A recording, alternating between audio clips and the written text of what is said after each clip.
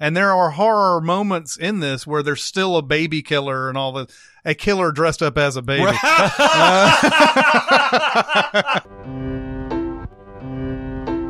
Welcome to SinCast, presented by CinemaSins.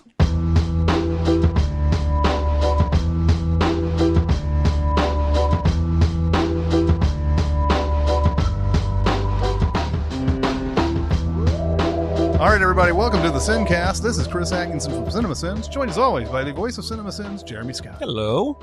And from Music Video Sins, Barrett Sher. Man, that was a weak-ass hello. Well, I almost went with... See, what happens is my brain misfires. I don't spend any time week to week thinking about my greeting. And then Chris starts talking. I'm like, what am I going to say? And the first thing that came to my mind was something that wouldn't sound natural coming out of my voice, as it is some sort of Muslim greeting that I think I picked up from watching Malcolm X last night. Oh, okay. And I thought, well, that's going to be weird. And then I just went with the generic hello.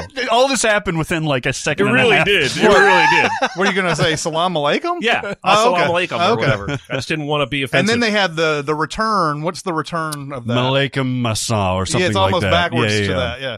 Anyway, today, we're going to have the Sin Week that's going to happen in March. Sin Week! And it's going to be awesome. Yes, it is. And we have a bunch of people we'd like to recognize who are who bought into the perks of being a Sinflower tier. Yes. And let's recognize them. All right, we have a Patreon, and we have different levels, different tiers that you can sign up to become members of our community and to get access and perks and stuff like that. The biggest thing is that you get early access to videos, podcasts, and stuff like that. Saw somebody on Twitter today or yesterday where I teased, it was yesterday, I teased the 2018 episode. Yeah. And he said, I've already listened to it. Actually, a couple of people. I've already listened to it, and it's really, really exciting. Yeah. And that's the kind of access that you get to. You can listen to it and have knowledge that nobody else does except for the other members. And so we're doing Sin Week, which is very, very exciting. And to get to Sin Week, as far as hanging out with us in person, doing a lot of cool stuff, you sign up for the Perks of Being a Sinflower tier. And part of the perks that you get for that is to get shouted out on this podcast right here. Baby. So I want to do this right Can now. we do it like Key and Peele? To Rickshaw Ferguson. Aloysius. Doing the East-West Bowl. Dingle McCringleberry. I still watch that probably once a month. Oh, they're so funny. It never gets old to me. No. Just keep doing that. So we'll go through this alphabetically. All of you guys are fantastic. All of our members are fantastic. But these guys are our Sinflowers. Brian Broderick. Blake Hodges. Yep. Blake Hurst. Yep. Blakes? Yes. Oh, wow. Darren Watson. Dexter Hansen. Dylan Wydell. Goes by Turner. Extra shout out there, Mr. Wydell. Evan Lucken.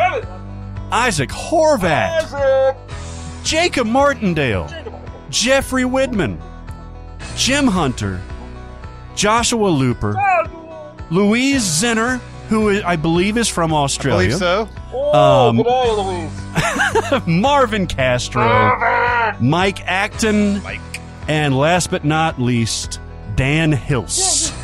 You people are lovely. All of you people listening are fantastic.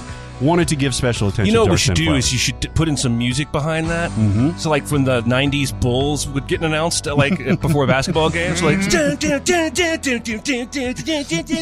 we could imagine the spotlights going all over the place. I'm totally doing that. not to sour that Bulls celebration or anything, but didn't they go out to that one song that nobody likes to use anymore because dude might be a pedophile? Oh no, that's Gary Glitter. Okay, and that's that's ironically the Pred celebration song. It's the da da da da hey. Oh, da, no. da, da, da. Well, it was. It then it turned into the gold on the ceiling. I thought that they still use it's like a montage because they do Black Keys and then they do I Like It, I Love It, and then they do Everybody does that on their own. Yeah, sort it's of. just the crowd still chants that. Oh, I got you. But because the rhythm is the same. I But see. for like 4 or 5 years now, they haven't been using that song. Right. Ah, well, that's a good decision. I But, guess. there's the bull celebration was that one that's that single guitar that you hear. Yeah. That yeah, that Yeah, one. I used to do that in the manager's office of the first theater I managed. It was a little 3-screen. And when we were like counting or whatever, I would say, turn the lights off. And there'd be like 3 flashlights in there. And I'd be like, we all start waving the flashlights around the office. It's fantastic. It's one of the best build-up, dramatic tension type of song. It's called Eye in the Sky. yeah. Is it from Rocky? Parsons? No, That's it's not Alan from Parsons' Rocky. project. Is it Alan Parsons? Yeah. Yes, it's Alan Parsons' Is it? project. Yes. So Alan Parsons' project. sky. No. Wait a minute. What are we talking about now? Play the Okay. song. Maybe we got the wrong song. No, Eye in the Sky is not that because the Eye in the Sky, Okay. looking at you. Yeah, that's He Alan Parsons. heard the instrumental song Sirius by the Alan Parsons Project while he was waiting for a movie to start in the theater. And he thought it would be a great song for a team introduction, so he started using it at Chicago Stadium. Oh, so it's a different song. You can hear, if you listen closely after the introductions, but before the music fades out, you can hear the intro to Eye in the Sky. Oh. So that's interesting. So That it's is interesting. Sirius from Alan Parsons Project, And but it does probably- go into Eye in the Yeah, Sky. probably on the album it runs together. Yeah, exactly. That's That's, awesome. what it I can read you blind. is. We do have a resident Alan Parsons Project expert. That's right, man. I call it the Alan Parsons Project. Alan Parsons Project is a progressive band from 1985. Dick. Or what is this? Ass. That's right. Ass. Okay. So yes, thank you, Sinflower members Yes. for doing that. We're going to have a lot of fun when you come out here in March, and we're going to be seeing the movie Us together on opening night. We rented out a theater at our old Hollywood 27, place where we used to work and everything. It's going to be fun. And Yeah, it is. you at home who are not Slimflowers, not able to attend this event, it's a very small, intimate, not sexual event. Yes. But you at home can attend. And just go to our Patreon page, patreon.com/CinemaSins. And we're going to be doing panels with these people in the audience, live podcast recording or live review of the movie Us. And you can watch live while that stuff is happening online if you are a Patreon member. In addition to, you'll get 3 Sins videos that week that non-Patreon members will never get. Yes. Ever. That are super fun. That'll be super fun. All right. So now we're going to go back onto our road trip. Road trip. Shotgun. On the road again. The most time-honored tradition of all, the road trip. Oh, the places you'll go. Are we there yet? No. Are we there yet? No. Are we there yet? No. And we're also, don't worry, we're going to get into some questions and some recommends and warns and all that because Utah is a scarce state. It is. I'm It's not got even some sure fun it stuff. is a state. I'm not sure it is either. Most states in the West really aren't. I don't know anyone that's ever actually been to Utah. I still consider most of the Western U.S. the Louisiana Purchase. So, Yeah, it's true. yeah, we're going to be going to Utah, and the first one is a winner, 127 hours. Where do you stand on this movie? It's good. It's tense. It is a good. Have you watched it I more than haven't once seen though? it. No, I've only Is seen this it. the Danny one. Boyle? Danny Boyle. And James Franco. Yeah, I with never saw it because I knew what it was about and I didn't want to watch that shit. It is a good movie though, isn't it? It's just hard to watch because there's a lot of time spent on the act. Yeah, well, but most of the time is spent on him trying to figure out how he's going to survive this, and of course, because it's a movie, it has to go into these flashbacks about his life and everything. Who knows how much of this really actually? It's like For Love of the Game for climbing. It kind of is. But yeah, like some randos show up, like Kate Mara shows up in this. Yeah. When there's the two backpacking girls that he hangs out with for a little bit, and then he goes off on his own. Yeah, because you always run into Amber Tamblyn and Kate Mira. You do on the trail in Utah. Absolutely. And when you run into those two, you separate from them. You want to go on your own. Hey, look, I've always wanted to climb this rock or go caving or whatever the hell he's going. But yeah, it's basically a big, huge James Franco showpiece where he's basically looking at the camera the whole time and, what am I going to do and all that. And he has to make the ultimate decision. Do I really think I'm going to get saved out of this situation, or do I have to cut my arm off? And it's interesting when he does come to the realization that there's just no way this is the only way out for him, right? And of course, if you're not familiar, it's the story of a climber that does cut his arm off, amputate his arm, because I think it's based on a memoir called A Rock in a Hard Place or something like that. Because there's literally no other option. He's pinned by this boulder up against the cliff wall, and there's nothing he can do. There was really no choice either, right? Like, if that happened to a dude and he was going to write a book about it, it had to be called Rock and a Hard Place. Yeah, exactly. Right? There's no other option. He could have called it any number of things, but the editors would have been like, yeah, at first he called it Only the Brave, and then they made him change it. Yeah. It's interesting because there's so many things that this guy's got to go through because his pocket knife is not sharp enough to cut through his own bone, which he has no way of knowing until he starts to cut his arm off. I know. So then he's got to figure out another method and everything. And so for that reason, I also was very uncomfortable watching it. And I haven't gone back to it, but I appreciate it as a really good movie. Mm-hmm. So proceed with caution through your fingers, basically. Yeah. 127 hours is definitely better than 15 minutes. Yeah, it is, for sure. Yeah, by a factor of several. Yeah. And 88 minutes. Oh my God! Yes. You know what? Maybe it's because I was bracing myself for it, and I haven't seen it since it came out. But I don't remember it being terribly graphic. No, it's the implications of it. It's not. It's like never like visually showing you it's not like what Darren Aronofsky would do. Yeah. No, that's very true. I want to see that. Yeah, exactly. Then we have John Woo's Broken Arrow. Yay! Oh man. Samantha Mathis. Yeah, Samantha Mathis, man, for a bit there. She was my gal pal. Yeah. She was on my laminated list of celebrities. Oh, for sure. Me too. That little bit of a reteam with her Pump Up the Volume co-star, Christian Slater in this. Christian Slater, John Travolta. That was a weird moment where Woo was like, I'm going to do everything with Travolta. I'm going to do everything with Nicolas Cage. There was, I don't know, but, you say yay in this. I do. I haven't seen this in forever, but I again, all the John Woo American movies have, except for Face Off. And I know you're the opposite on Face Off for me.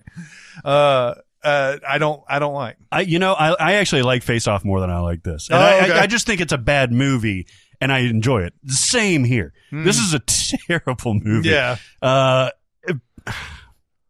I just love it. Would you please not mind not firing at the nuclear weapon?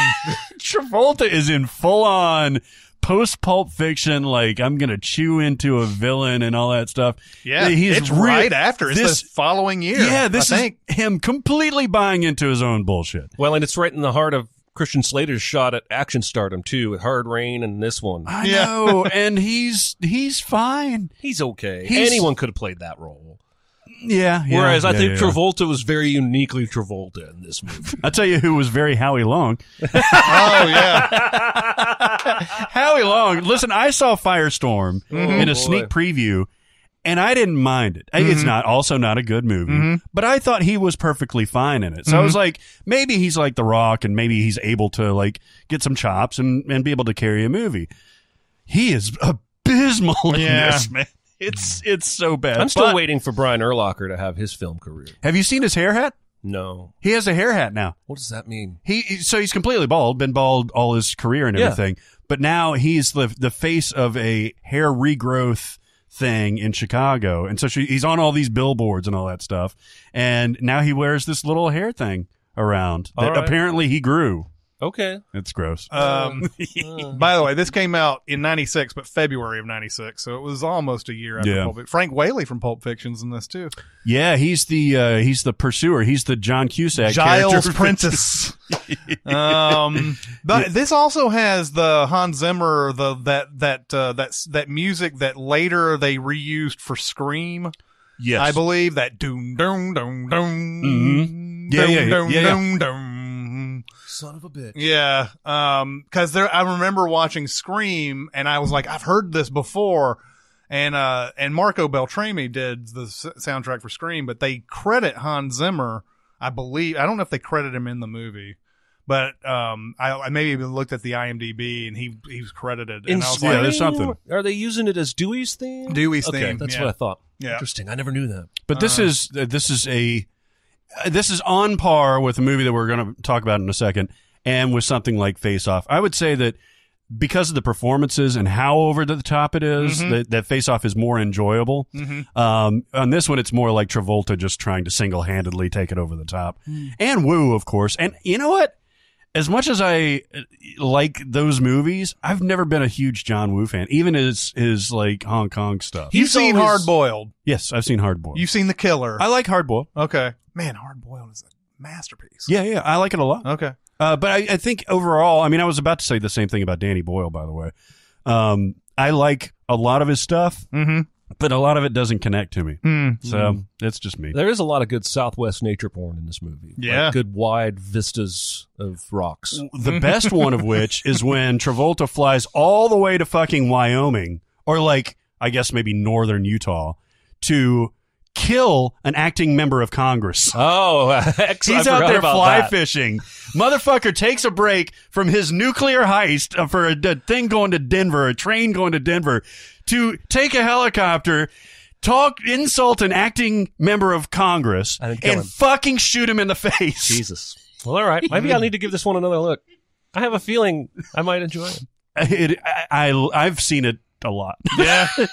And I love it for some reason. We're going to let you just go off on this one. Simon West's Con Air. Oh, God. Wake me when it's over. Why does nobody like this movie as much as me? Again, I've only seen it the once. You've only seen it once? Yep. Wow. But I know that over the years, many people like you have picked up on this movie as a sort of a cult 90s favorite now.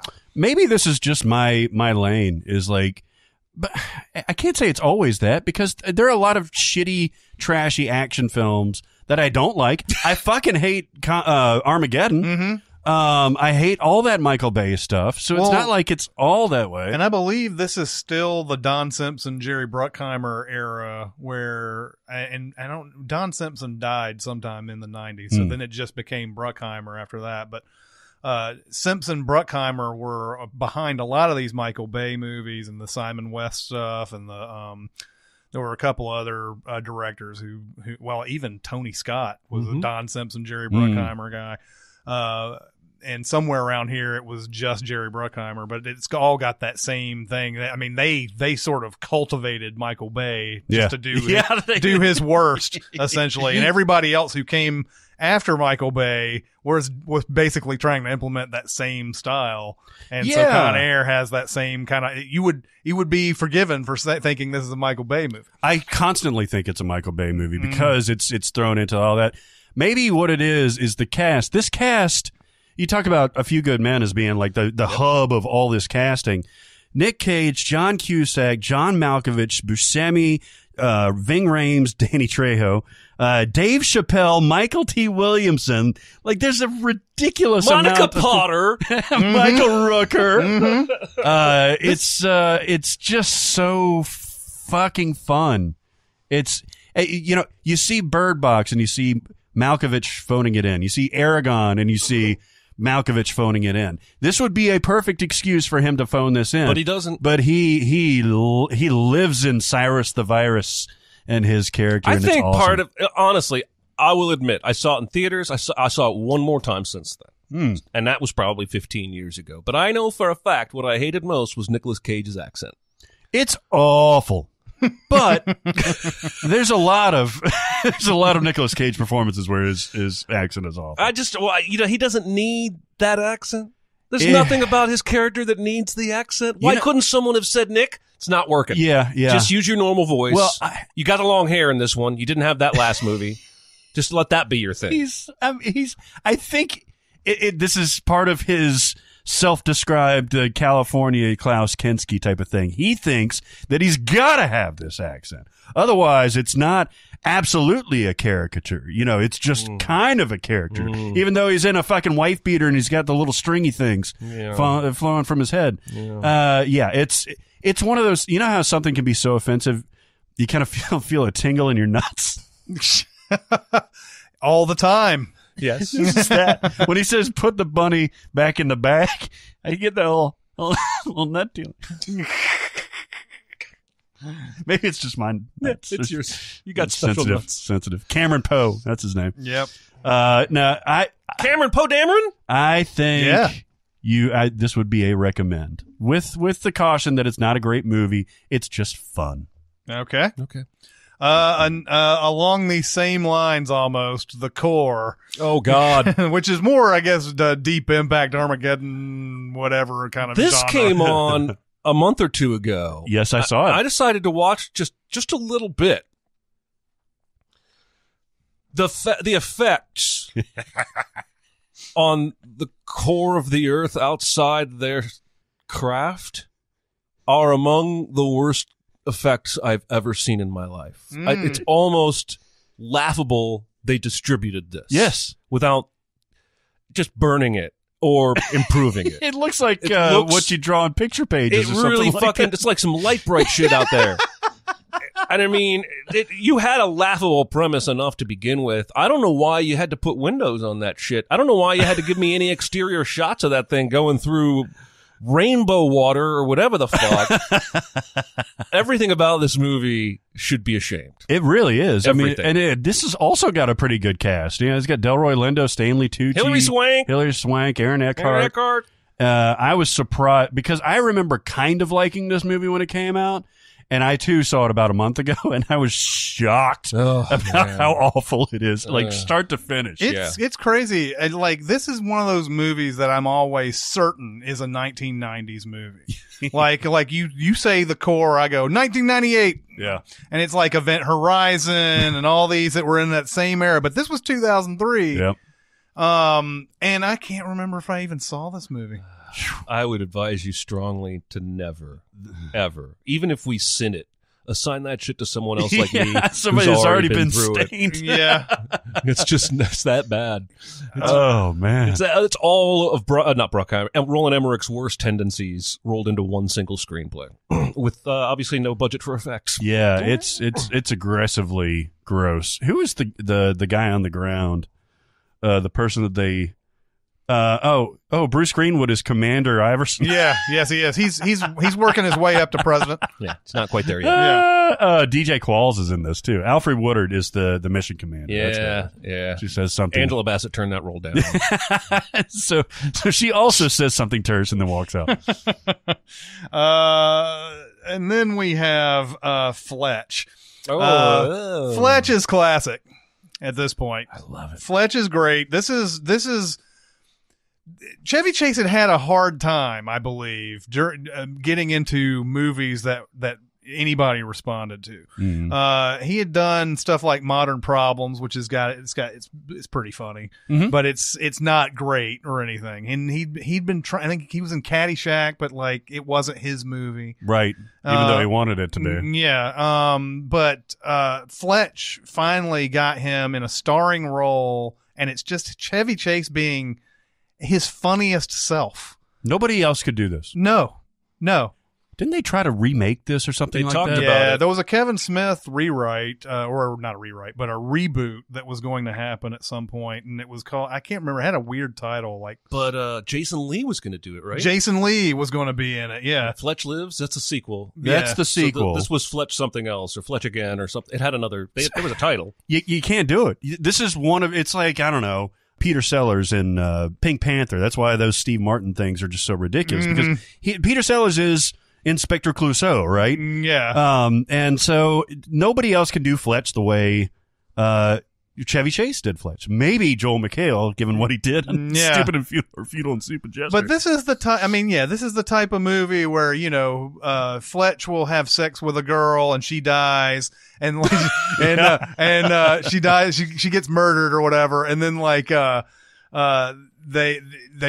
when he finds out that she's been murdered and everything, someone asks her, was she feeling well last night? And he goes, felt great to me. Yeah. It's so great. Oh, man. Just a lot of that like quick wordplay type of stuff. And it's great. It's a great, great comedy. Yeah. Oh, it's fantastic. It's got, on its face, it's like a murder mystery type of thing. And it's got a nice plot that moves along.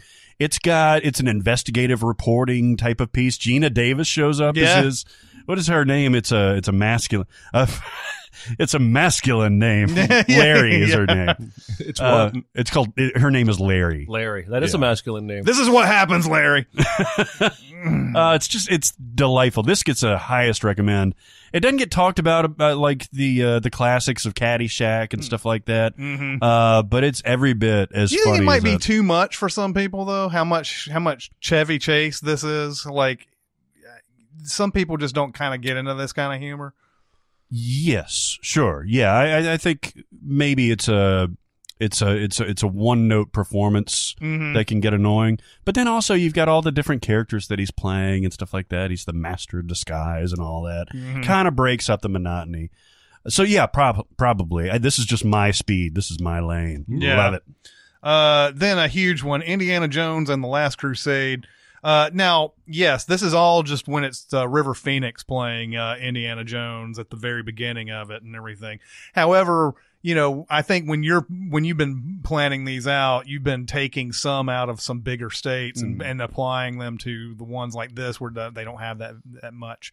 But Indiana Jones and the Last Crusade, great Indiana Jones movie. It's the last good one.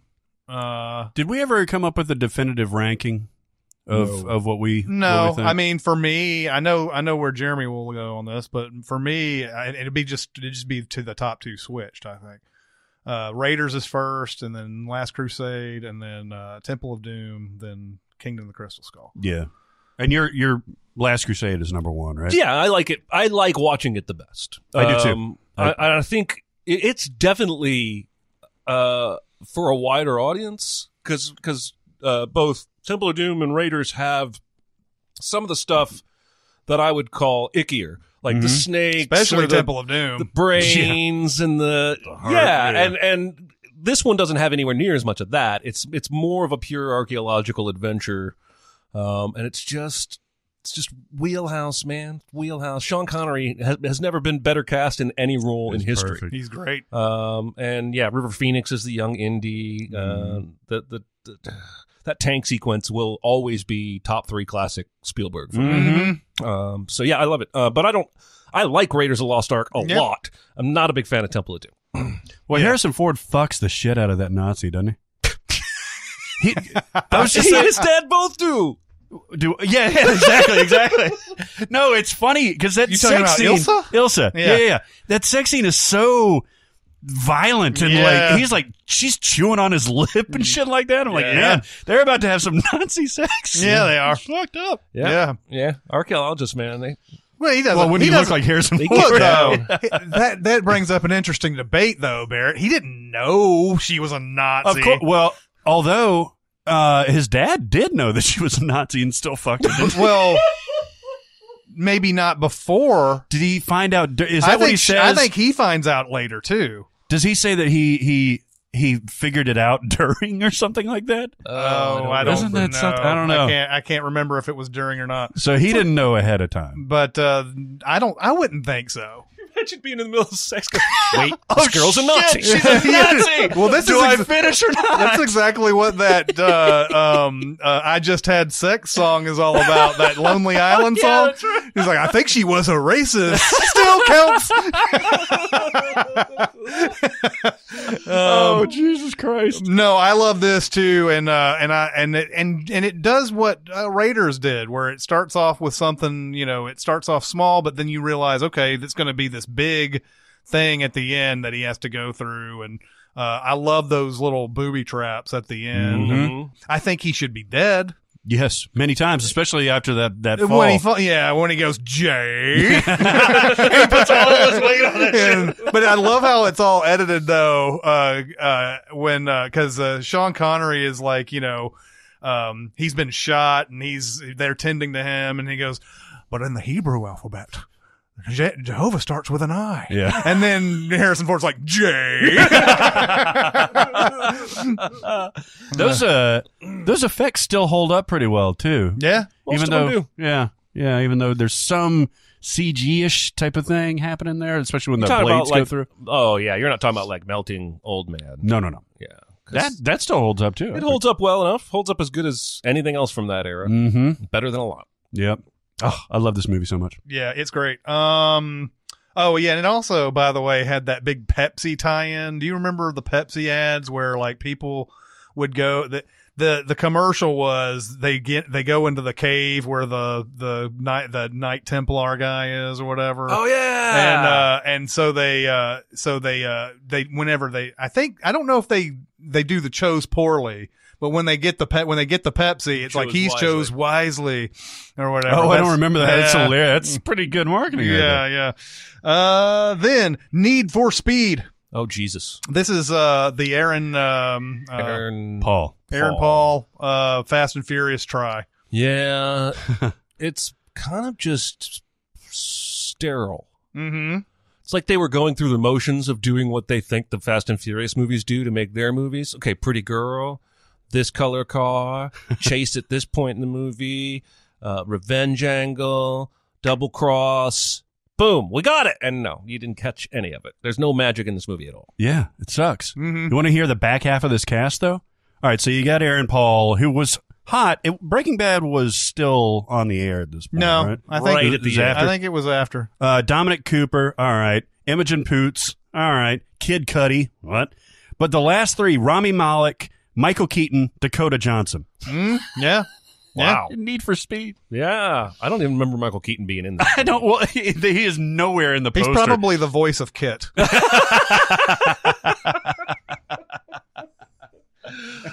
Oh, man. No, I never saw this, and probably never will. Yeah. There's a Breaking Bad movie starring him in the works, right? Yeah, and they just said the other day that it's official. It's going to star him, and it's going to take place after the series. Okay. So why I'm still seeing headlines about Cranston maybe appearing, I do not know. I'm guessing Probably flashbacks. flashback. I don't know. What do you think of this idea? I'm over it, man. I don't need all the stories told. Yeah. Him driving away and cackling with anxiety laughter it's everything to me. This would be like making a sequel to Inception, and the opening scene shows you whether or not that goddamn top falls. Yeah, that's It's true. like, I think I even wrote in a Sins video recently, it's like movies want to stamp out imaginative thinking as opposed to like encouraging it. I don't need to know what happened to his ass. I appreciate Vince Gilligan. He has earned the right to do this. I, as a fan of Breaking Bad, I don't need this story told. I'm not excited about it. It's going to be you two and a couple other people I really trust telling me it's an A+ before I'll even check it out.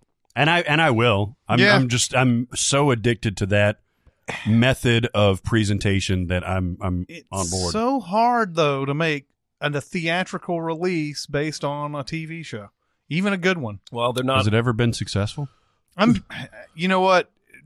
Gunpoint, I can't think of one, but like everything that has ever seemed to come out, a movie based on a TV series is usually generally bad. The Sex and the City movies. I mean, look, Yeah. those are bad. I mean, the show was fine. I didn't. Yeah, I thought so. I like the show. I watched the show quite a bit. But those movies are just god awful. Mm-hmm. A lot of times they come, and I'm not a big fan of the Simpsons movie either. Right. It's got its moments, but they always come way too late, where the writers have exhausted all their ideas. It's like it's completely counterintuitive. And these guys probably do have a story for him that might work in an episode or something like that, but a full-on theatrical release, and those movies never seem to shake them just being long TV episodes. Well, and we're going to see another test of this with Walking Dead, because once Rick was written off, they announced they're going to make 3 Rick-centric Walking Dead movies. And at least the first release that I read was that they were thinking about making them theatrical releases, as though someone who holds the rights sees the annual horror movie talk and was like, we gotta get in on some of that theatrical horror, even though we already completely fucking own television horror. Let's make Walking Dead movies, Alan. I bet you can guess if I'll be there. Yeah. And just a couple more popped in my head. X-Files was not good. No, that movie was so disappointing. Yeah. South Park we all love, but it was so early in their run. Yeah, that's the only way difference. Yeah. I mean, and the Simpsons movie, that they'd been talking about that for years. And then it was like 20 seasons in, they decided to go ahead and do it. And it's like, all right, you guys have exhausted everything. And this is got its moments, but damn, it's just not what it probably could have been. So yeah, not excited, but I'll watch it. Yeah. That female version of Street Hawk that came out last summer was pretty good. Mission Impossible Fallen. Yeah, exactly. I agree. That's a bold choice to take the 6th movie of a franchise and call it the adaptation of a TV show and gender swap from like 1989. Yeah, from the 80s. Then we have, I believe Barrett's the only one who has seen this in the room, SLC Punk. I still haven't seen this. I want to see it. All right, look, this movie is gold. It's weird because I think it came out in 1999, yeah. So it's weird because the actors are very 90s, but it takes place in 1985. So there's a lot of references to Reagan and rednecks and mods and punks and all that different type of stuff. But because of that, it kind of makes it a little more timeless. This is a movie that I quote constantly. There's a couple of lines. Til Schweiger plays this almost Tommy Wiseau type of character where he's rich and he's got a mansion that he just hangs out with younger people, and nobody knows how he got his shit. So like it's somebody, he basically, he's like, this is a laser disc. It's like they put the whole movie on the disc. And then he gets bored after doing some drugs, and he's like, I say we steal a car. And they go out and they steal a car, and they try to dump it into the Salt Lake, but it doesn't sink because it's full of salt. Yes. So he's like, sink, goddammit you! And he starts shooting it. This movie is so great. Matthew Lillard plays this super brilliant dude that is actively throwing his life away on purpose, just because of the punk ethos that he believes in. And so, his dad wants to get him into Harvard Law School, who was Christopher McDonald, by the way, Shooter McGavin. And so, I mean, it's just perfectly paced. Matthew Lillard is playing a narrator, basically. He and his friend, Heroin Bob, who doesn't do any drugs, that's why they call him Heroin Bob, are the protagonists. And they're nihilistic, they're punks, they love music, they love being in their own scene. And it takes a very, very dramatic turn somewhere in the middle of it, and it pays off perfectly. All right. Also, Jason Segel is in this movie. Very young Jason Segel, about like 18, 19 years old, who plays like a badass. Like he's all nerdy and everything. He's got glasses on, but if any fights break out, like happens all the time in this movie, he's the guy that beats ass. Yeah, okay. It's a huge recommend. All right. Then Vertical Limit, climbing mountains is fucked up, yo. Yeah, why would you? Did you see this? Is this the one with Chris O'Donnell? Chris O'Donnell. Yeah, I saw it.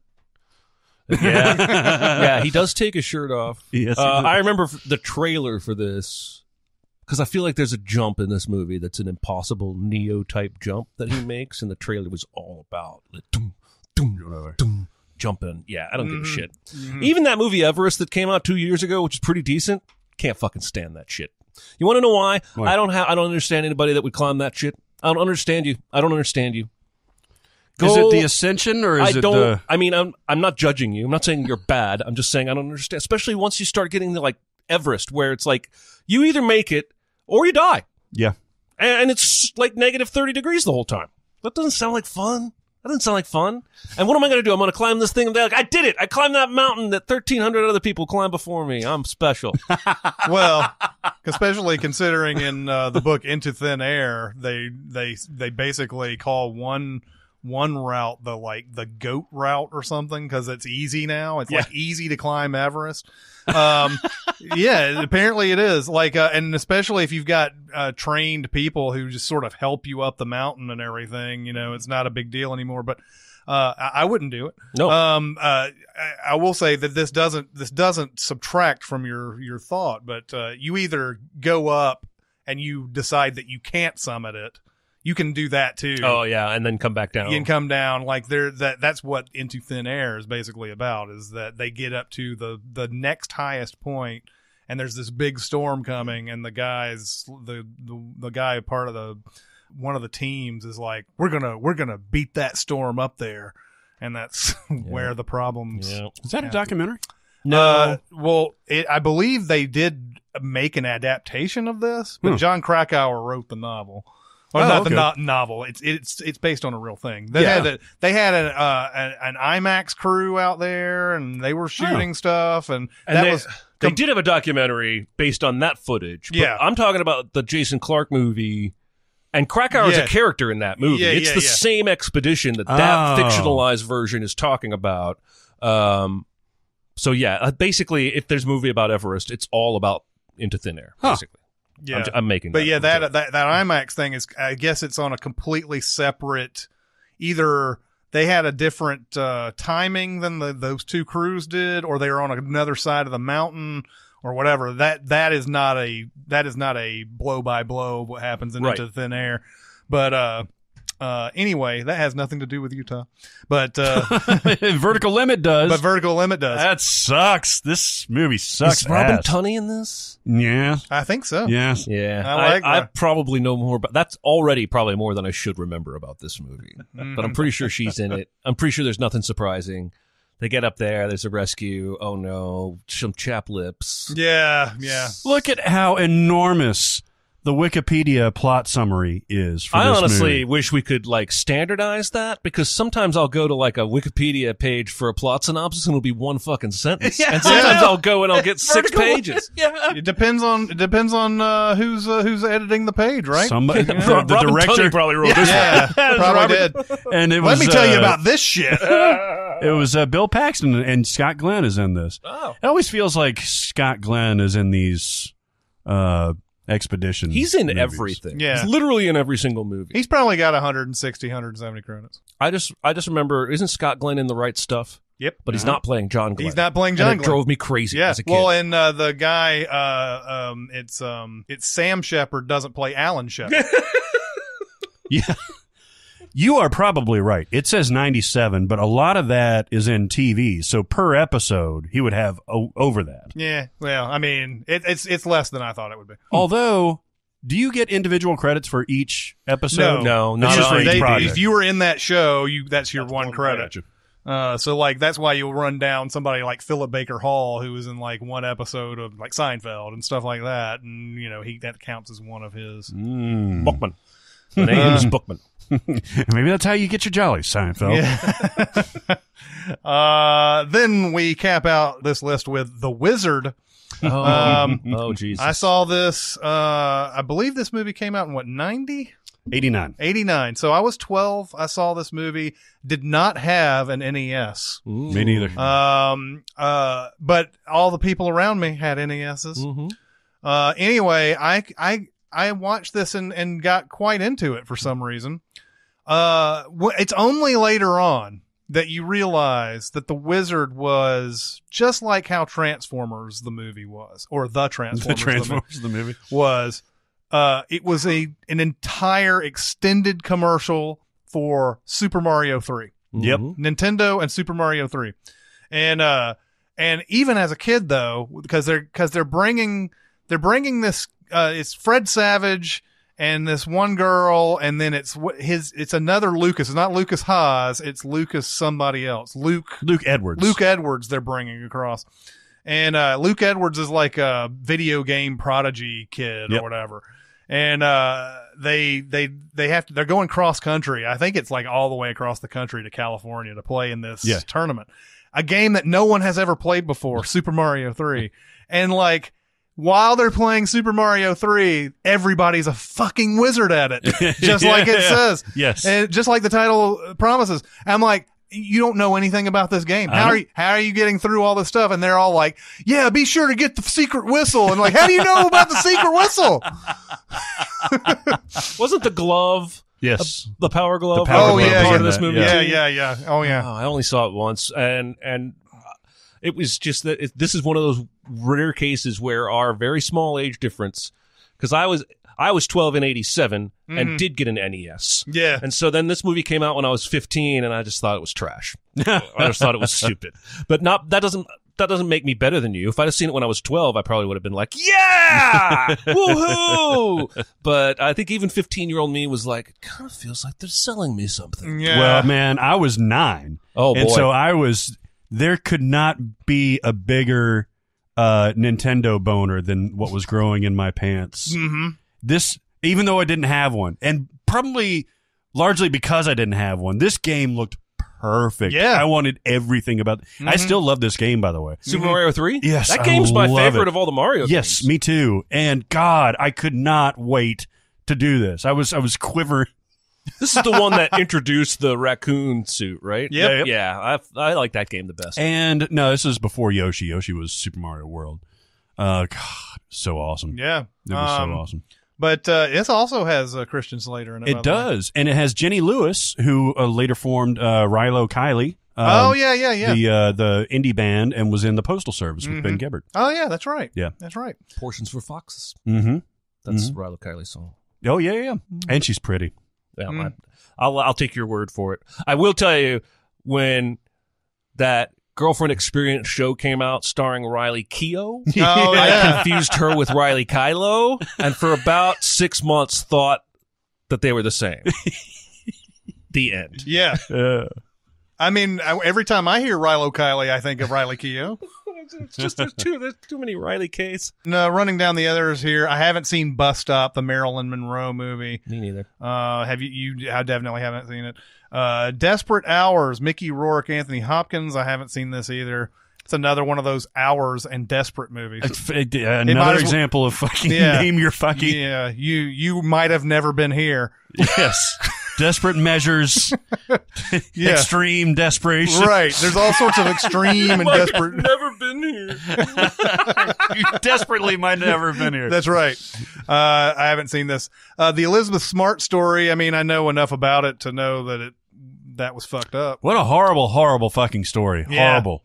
And I'll tell you what, they bring this poor lady out every time there's a child abduction. Yep. And they're like, what does Elizabeth Smart have to say about it? Although, don't you think that she kind of is still in that education mode, though, where she doesn't mind doing it? Because I feel like she does come out and talk about this a lot, but I think that's mainly because she wants to. Is that her thing? I think so. I think she's leaned into it a little bit. Oh, okay. Well, there was a Hallmark version of her story where it's half dramatic. It might be this. Half dramatic retelling and half the real her on camera talking about her remembering the experiences, and then it cuts back to the dramatic reenactment. Yeah, that's what this is. Yeah. So I think she's leaned into it a little bit. She is the most high profile. Of course, obviously it turned out, quote unquote, well for her because she was found and rescued and all that stuff. So there aren't many options of women that have survived this that they can tell that. Mm-hmm. So yeah, I guess I got the impression that they were like, oh, call her up. Child abduction, but you're probably right. Just like any of those stories, you always fear the absolute worst because they had a big, that was on the news like 24 hours, and they kept showing the same footage of her and these videos and stuff. And how many years was it before they found her? That's the thing. She wasn't gone that long. It was just a few months. I think it was a year or somewhere in that ballpark, because I was just going to say she's more high profile, but there was somebody a couple years ago that had been gone 18 years and showed back up. Mm-hmm. So it's odd because I remember feeling like she got away like relatively quickly. It was the news cycle constantly, but Yeah. I don't feel like it was more than a year or two that she was gone. Yeah, it may not have been that long. Captivity lasted approximately 9 months before she was discovered. All right. Okay. So- Then the Hitchhiker. I've never seen this. I've seen The Hitcher. Yeah.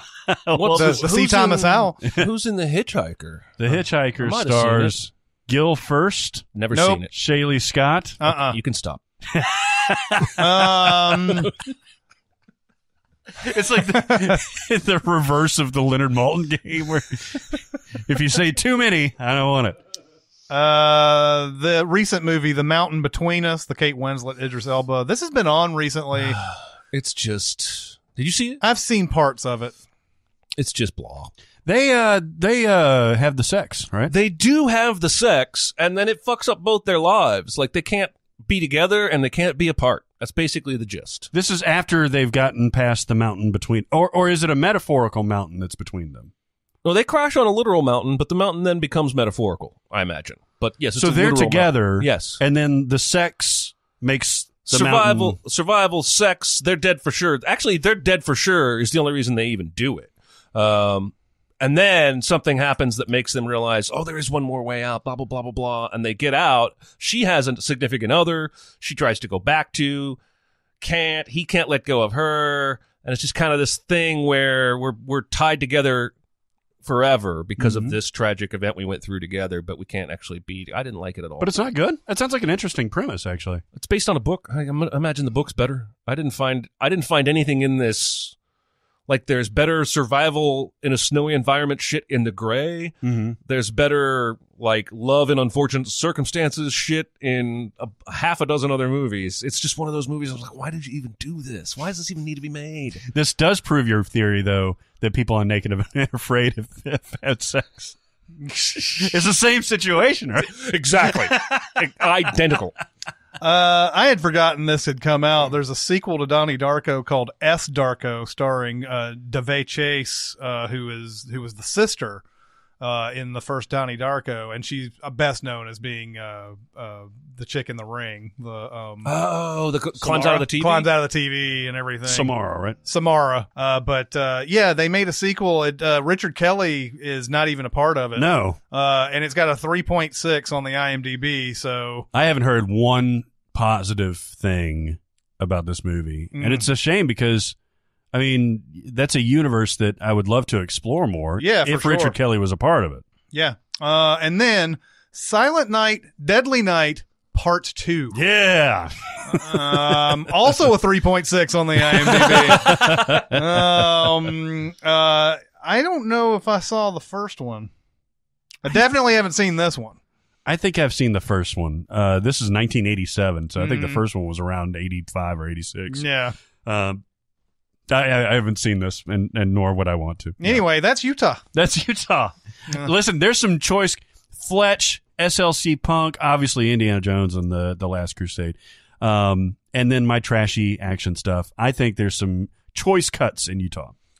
Yeah. I'm wondering... I don't know if you ran across this, but I was wondering if Orgasmo may have had some basis in Utah, since Trey Parker and Matt Stone, or not Matt Stone, Trey Parker, and it's the guy who plays the dude they always abuse in basketball, but in Orgasmo they're Mormon missionaries.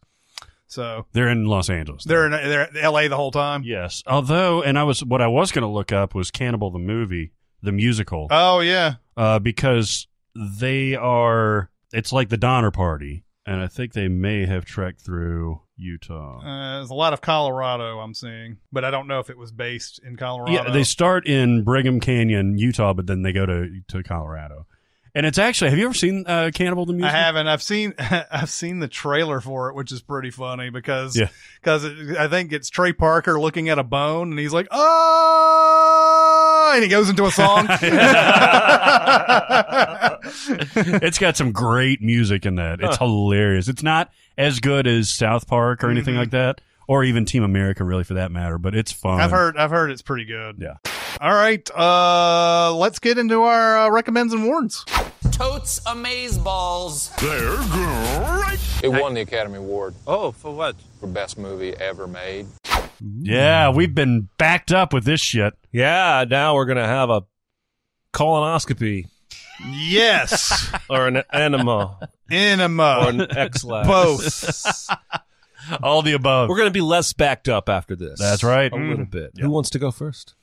I'll go. Mm-hmm. Barrett knows this from having sat in the Sift Pop podcast that we did a couple of days ago. But Happy Death Day to You. I cannot is wait to see this. Fantastic. Oh, man. Fantastic. I was very worried about this. Watching the first 10 minutes or so, because movies like this that just sort of, come back and you're like, okay, what can they possibly do? They right off the bat tell you there's an explanation for what happened in the first one, and I'm like, oh no. Oh no. Here's the explanation. We're not going to like this. And turns out really like this. Really enjoyed their explanation of it. And it puts Tree in a completely different scenario. Whereas the first one is she's trying to avoid a killer each time she wakes up and everything. This one is more about and I don't want to go too far because it would be spoilery. But I'll just say it's just a different situation this time.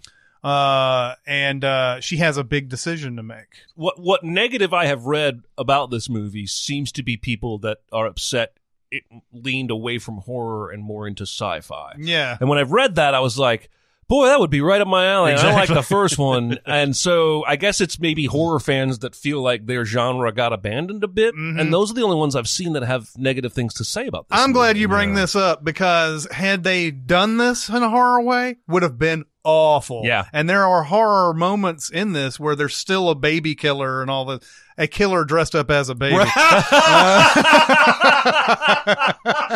Parton is a baby killer. I was wondering where it came from. Oh my God. There's still a killer dressed up as a baby in this, and there's still a sort of a whodunit, and there is there's still that element in it. And it follows along somewhat closely to what happened in the first one. Had it been that, and they could have gone this direction. They could have just said, all right, well, she's in a different situation now, but let's do this with the killer instead. And it would have been awful. They did an absolute perfect job. And if you don't like it because they didn't lean horror, I'm just saying, thank God they didn't do that. Thank God. All right. I think they're going to broaden their audience with that too. Yeah. Just by that alone. There's a funny moment when we were talking to Aaron about this movie where I was like, so please tell me there's 50 Cent music in this now. Because the first one famously had the trailer where she woke up to end the club every time. And it wasn't in the movie. It was that happy birthday or whatever it was. And so I asked him if there's any in this movie. And I got this blank stare. And I was like, he said, well, I don't think so. And then Chris said, no, there's no 50 Cent.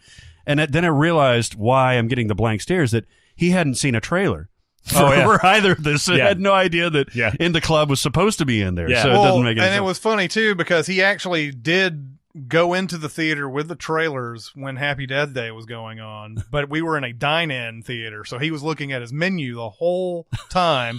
And like there was that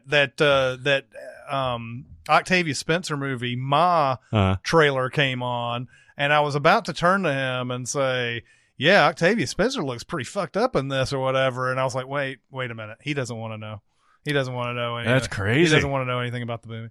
He's committed. Yeah. Oh, yeah. He is. And I think I used to give him a hard time about it. But now I get it. Because I can't ever get myself there.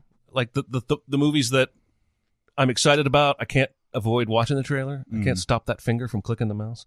And then for me, I feel like the trailers still expose me to movies I would never have had on my radar. Sure. But man, I do admire it, and it does take a lot of willpower. I think. Kidding. So, well, yeah, and he's got when we watched the first one, Alita, he was just outside and because it just happened to have a nice little lobby right outside the IMAX that he could sit down and just listen.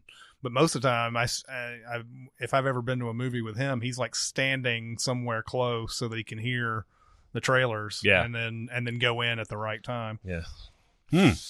Dedication. All right, so is it to me now? Yep. We'll come back around to do warns. Okay, so I have a rec-a-warn. All right. For my recommendation. I am having a journey, people, of exploring old, inappropriate Clint Eastwood movies. And I talked several weeks ago about that one of those famous Westerns where he like slaps a woman and then kind of half like rapes her, but she's moaning with pleasure, and the whole scene was very uncomfortable. The Outlaw Josie Wales on it. Yeah. It was not that, but it was something the same general. The man with no face on a gun. Okay, so the Mel Gibson. Yeah, Man Without a Face. I also talked once about the Eiger Sanction. This is a movie in the 70s where Clint Eastwood is a climber and an assassin. I had only ever watched that post his arriving at the climbing resort, but I recently had the opportunity to watch it from the beginning. And as I told you guys at dinner the other night, there's a black stewardess in the plane in an opening scene that he flirts with. Her name is Jemima. Yeah. And then he takes her home and they make a couple of very casual, inappropriate jokes about rape. Like, I used to think I was done doing that. And then they kiss and have sex. Super wrong. But I want to talk to you guys today about The Beguiled.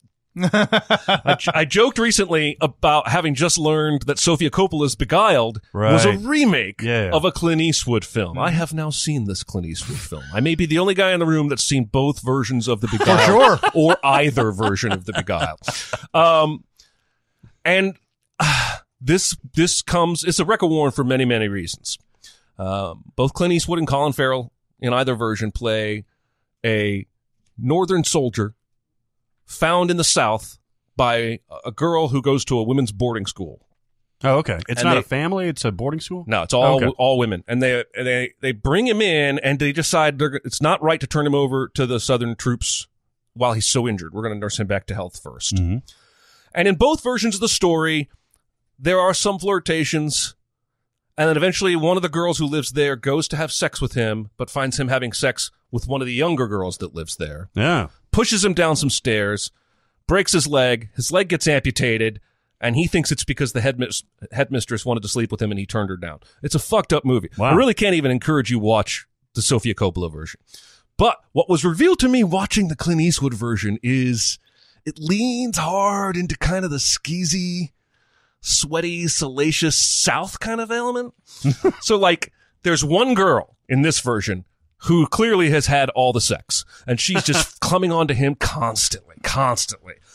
But whereas Colin Farrell was just kind of talking to people and eventually had sex with one of them, Clint Eastwood is actively flirting with every single woman in this building. Actively. Making out with as many as he can. And again, hard warn, because the opening scene, he's found by a 12-year-old girl, and the Confederate soldiers are marching nearby, and to keep her quiet, he says, well, that's old enough for kisses, and he kisses her. Oh. And then the soldiers are gone, and she leads him back inside. Now, they have no more contact that is romantic, but even that is skeezy. Yeah. I don't want you hating me because, Jeremy said watch The Beguiled, and then you see that. That kind of shit is there.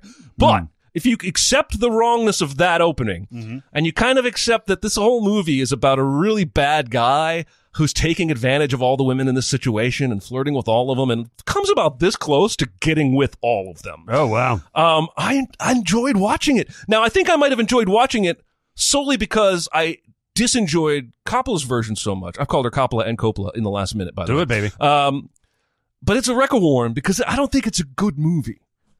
But it does some stuff. It leans more into the skeeziness in a way that works, whereas the modern version leans away from that and tries to make it much more about drama. So Colin Farrell plays more of the victim in that version, yes, than Clint Eastwood does. Yes, I see. Which is weird because at the end, Colin Farrell is screaming at her. This movie's so uncomfortable to watch. The last 5 minutes of this movie is him screaming, "You fucking bitch! You cut my leg off! You fucking bitch!" But it doesn't really work. But if he'd done what Eastwood's character had done the whole time and he'd like tried to get with all of them, then I could see him like getting angry at the end. Anyway, it's a wreck-a-warn. You're going to feel a little dirty, But if you have seen the modern remake, you kind of need to go back and watch the older one to at least give you the understanding of why she even thought, I should remake this. Because there's something there. Interesting. Anyway. Do you know who directed that? The first one? Don Siegel. Don Siegel. Guy who did the Dirty Harry movies. Oh, interesting. Yeah, this was 1971. He did Escape from Alcatraz. He did a lot of Clint Eastwood movies. Amongst others. He's the Clint whisperer. Yeah, the kinda. Clint. Yeah, you don't want to mess that up. Okay. So I had seen this movie way back, right when it came out on Blu-ray, or I guess a DVD at that point. It's a 2009 movie called Chloe. Oh, I just saw this last week. Did you really? Oh, that's when I saw it. I had this double feature of Oh Brother, Where Art Thou? And I was like, well, maybe that's it for my movie watching tonight. And then I saw Chloe was just starting. I was like, fuck yeah. So this is Adam McGoyan, who we've talked about before, who did Sweet Hereafter and did Exotica. Yep. Canadian filmmaker. And in 2009, did a movie with Amanda Seyfried as the titular character. Yeah. Julianne Moore and Liam Neeson. And that's basically there's a kid. There's their child, their son, Max Terrio. And so it's basically that story. Liam Neeson is a college professor. Julianne Moore is a gynecologist. And Chloe is a prostitute. She a hoe. So what happens is Julianne Moore feels like Liam Neeson is cheating on her, and she finds some evidence that it could be true. She finds like a picture of him and a girl on his phone, one of his students, and that kind of thing. He's always been a flirtatious dude. Her kid is a child prodigy on piano and all that stuff. And so she starts thinking, and tell me if you've ever been in this situation, because I have. When you start forming a narrative that your significant other is cheating on you, it's debilitating, right? Like maybe it's just me, but I become obsessed with it. You can't look at something objectively and say, well, maybe it's not happening. So Julianne Moore at this point is convinced that he's cheating. He's going off on trips and stuff like that. She happens upon Chloe, a prostitute, and says, I'm going to trick old Liam Neeson's. I am going to pay her to flirt with him. Have you seen this movie? No, I've seen parts of it. Have you? Yeah, remember I watched it last Oh, week? you did watch it. So yeah, she pays her to flirt with him and stuff like that. And then to report back to her. So Chloe comes back and starts saying, well, we met up a little bit and, I ended up like taking him to a place that I know, gave him a hand job. And she's like, she's devastated by the news, but also there's something else going on. And so then she says, well, let's try this one more time because it's just a hand job. But, let's see what happens. And then on the next one that she pays her for, they end up going to a hotel room. She meets up at the hotel room, sees the bed's all mussed up and all that stuff. Amanda Seyfried's naked. And she's like, oh, you guys fucked. And she says, yes, we did. And describes exactly what happened. This happened. And then, so while she's doing this. Watch out, they spit. That's right. While she's doing this, Julianne Moore is into it. Yeah. She starts imagining it and starts rubbing things and stuff like that. Yeah. And after a while, and this happens about halfway through, after a while, Chloe and Julianne Moore decide we're going to do something about this. We're going to fuck. We're going to get after it. And so it's a sexy scene, both with Amanda Seyfried and Julianne Moore. And I dig it. And then the movie takes a whole turn. Ooh. A whole turn. And I want to spoil the rest. It's a 10-year-old movie. I'm not going to spoil the rest of it. All I do want to say is that she ends up fucking the son. She does. Although she fucks everybody in this family. Kind of. I love how you're trying to protect this movie. It's a nice twist, though. It is. Yes. It's an obvious twist, but it's also a nice twist. That's what I was going to say. Is it's not the kind of twist that when it happens, you will be surprised. Yes. You may enjoy the twist. Yes. But you're going to be like, oh, that kind of makes sense. Yeah. But this movie, I think, is like right down the middle critically or something like that. Like it's certainly not like loved by critics. Certainly wasn't seen by a lot of people. But man, I dig it. I want more of these unfaithful, Chloe, fucking perfect murder style erotic thrillers. not consenting adults, but like, a good version of that. Definitely consenting adults. Where there's room. You talk about adult, and I don't mean adult in a pervy way. Yeah. Kind of I do, but sex is a thing that adults do. Yep. And so I like it when it's done well, when it's done by a very good director like this. I didn't realize that Adam Egoyan had done it. I knew that I liked this movie, and I knew it was sexy as hell. The reason that I hadn't gotten through it all the way the first go around is because it was sexy as hell, and I was watching it with somebody else. So I'm glad I went back to it. It's a very big recommend. It's a specific type of movie, an erotic thriller, but it's really good. Erotic, not neurotic. That's right. It also has some neurosis. It does. It's both erotic and neurotic. That's right. Mm-hmm. Yeah. Fucks the sun. Yeah. Fucks the sun. Yeah. Why not? I've fucked your mom, and I'm fucking your son on your mom's bed. Yeah, totally. Fucked up. If you're not into that, you probably get problems. Grammatically, though, you're all over that one. I fucked your mom, and now I'm fucking the son. She fucks his mom. Right, no, I'm just saying in that moment she was speaking to him. Never mind. Do you have a Warren? I do. I brought this up a few weeks ago. I was going through Hulu. I wanted to get my VR headset back on, and I wanted to watch a movie. And Hulu's got that weird library where they have some big ones on there. They got some big movies, but they're all big movies that I'm like, no. Yeah. I know. And then so I go into their D and E list of films and everything, and like, oh, okay, so there's a movie with Keanu Reeves and Ana de Armas in it called Exposed. Huh. Interesting. I hated Knock Knock. Why don't I watch this too? This movie is fucking bonkers.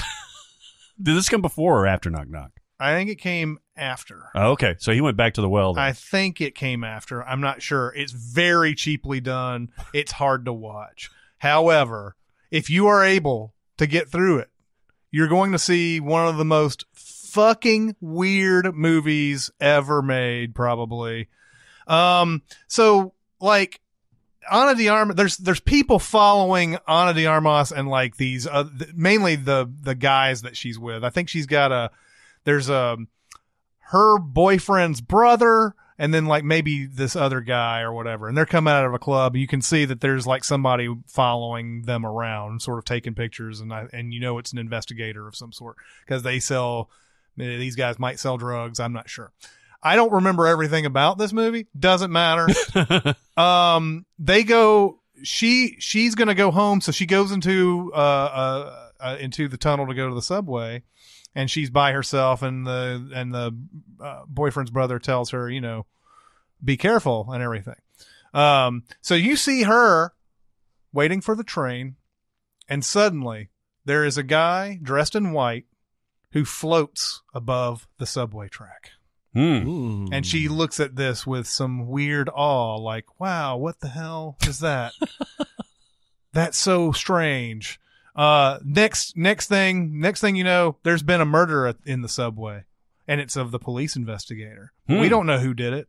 We don't know. We don't have any idea who did it. It's up to Keanu Reeves to find out. He's terrible at his job, by the way. Oh, that's terrible. Is he a detective? He's a detective, and he was the partner of the guy who got killed. We find out that the guy who got killed wasn't very nice guy. That guy. He did a lot of bad stuff as an investigator. Christopher McDonald randomly shows up in this movie too. Oh, really? Yeah, he's the police captain. He's one of those like, you got to stop this, McGonagall. Bruce Greenwood is the president. Yeah, Bruce Greenwood plays the president in a quick scene. But the whole thing, it follows both of them. But Keanu Reeves, he's bad at this job because he keeps not wanting. He knows that Ana de Armas was in the subway when this happened, but she doesn't. Like when we follow her, she doesn't seem to know anything about a killing. She doesn't even seem to know about a murder. But he knows that she was there at the time of it, and he needs to ask her questions. But problem is, everybody who could have been a witness to that murder has been showing up dead, and so. Like he decides he doesn't want to interview her. The whole movie, by the way, doesn't interview her because he thinks that if he brings her in, she'll be exposed. Oh. and that people will want to kill her. Meanwhile, they show her life and everything. And it just goes back and forth between these two. Shows her life, and she's got a boyfriend that's overseas in Afghanistan. He's going to come back. They're going to get married. And on the day, of course, that he's supposed to be brought back, he gets killed, of course. Couple of days later, Ana de Armas has exciting news for everybody. She's pregnant. Ghost baby? She didn't. She's pregnant. And she tells this to her boyfriend's family, expecting them to believe that it's this miracle, like it's an actual like baby from God. And I'm definitely spoiling this movie, by the way. You're never going to watch it. No. You're never going to watch this piece of shit. No. She's pregnant, and she thinks it's a miracle. She's like, but everybody else is like, your boyfriend was out in Afghanistan. She actually thinks it's a miracle? Yes. Wow. She thinks it's a miracle. She's like, I haven't been with anybody except him, and he's in Afghanistan. And everybody, of course, the family's like, you're a dirty bitch. Yeah. And gets ostracized and everything. Meanwhile, Ana de Armas is very protective of this one girl at she teaches at like some sort of like elementary school or something. She's very protective of this one girl. Even at one point, she walks her home, and the little girl turns to her and says, "I don't want to go home. I don't want to go home." And you find out, oh, the father's abusive. And so there's other weird shit that happens in this. She keeps getting visions of some weird like robot ghost fucking thing that keeps showing up in the movie. I don't know what the fuck it was. I didn't rewind to go find out or whatever. She keeps getting all these visions and stuff. Not quickly, but soon we find out that the little girl is actually Ana de Armas, and she's having flashbacks. And it's actually, she's actually remembering her own childhood. And you're like, how does this have anything to how does this relate to the subway murder, you might ask? Good question. On the night of said subway murder, when she saw the floating guy, she didn't see the floating guy. This is what her defense mechanism was, as the fucking investigator raped her in the subway. And she killed him in a self-defense mechanism and did not recall the rape at all. That's why she's pregnant. The end. Fuck that. Oh. Fuck that. This is a Warren, right? Oh, fuck yeah, it's a Warren.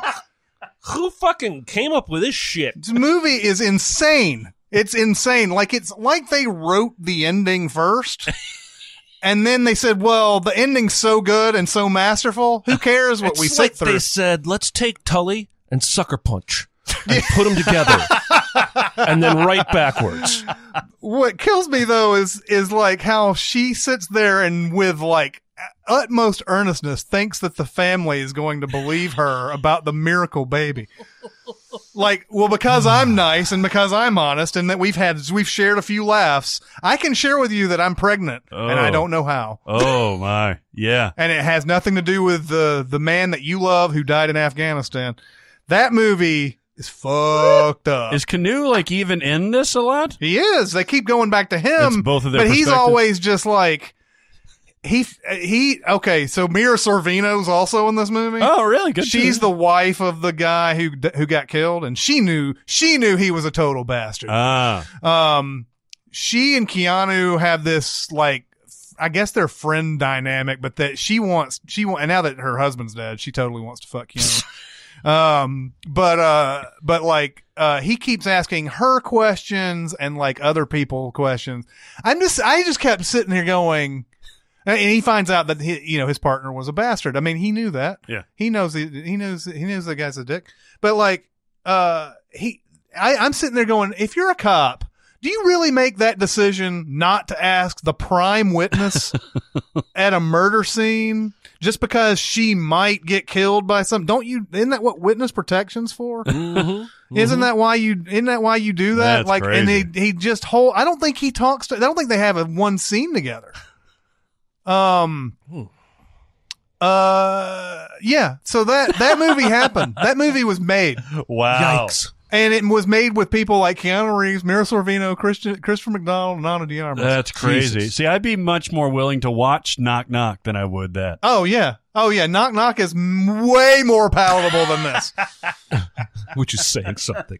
Speaking of Mira Sorvino. Yeah. Oh, yeah? It's not a segue I get to make very often because I think we even had a conversation recently, like, where has she gone? Mm-hmm. And now here, back to back, 2 warns from Chris and Jerry. I'm going to warn a movie called Look Away.